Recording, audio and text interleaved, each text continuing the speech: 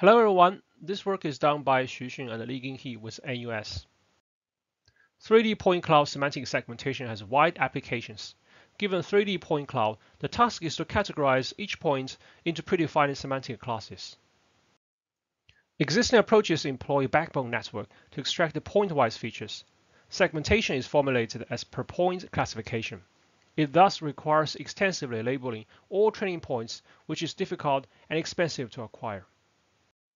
To alleviate the labeling efforts, we propose to use fewer labeled points, termed as weak supervision.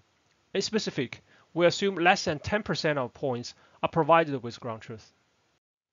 For these objectives, we proposed a network with 4 branches to give constraints to unlabeled points, and finally, we achieved a surprisingly good results. With only 10% labeled data, we achieved the results almost as good as a 100% fully supervised one.